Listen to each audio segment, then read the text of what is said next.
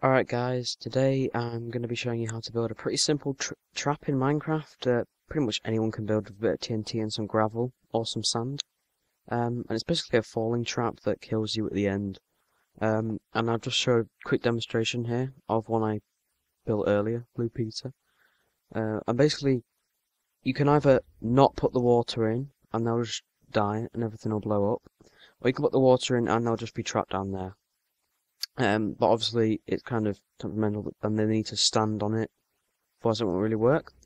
Obviously that one's been going quite a while because all the water's gone mental. So I'll just cover this one up and we can rebuild it at another location. So I think we'll build this one here, and we'll do a 3x3 one like I did on the other one. So need 3x3 hole. Oops. And then basically just dig it down as much as you want. I'm just going to dig it down like that. So it's pretty simple. You probably need some ladders to get back out if you're doing this in survival. But obviously I'm just doing this in creative mode to make it quick for you guys. I am going to put water all here at the bottom, like that.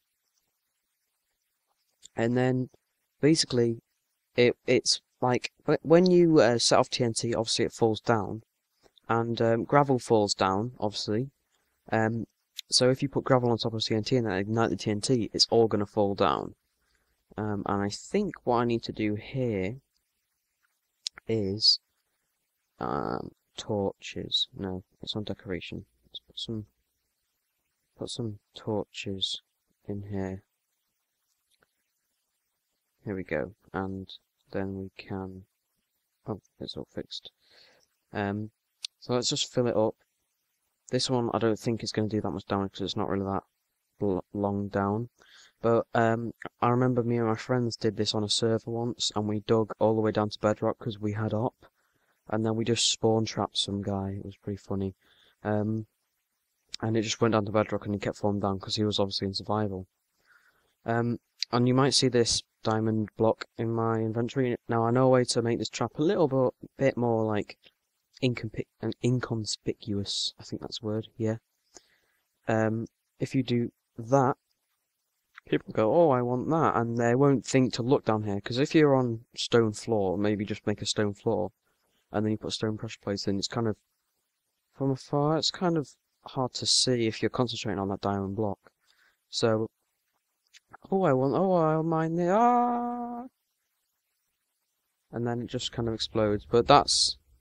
Yeah, maybe we should have put the water a bit further down, but oh well, it didn't blow anything up majorly.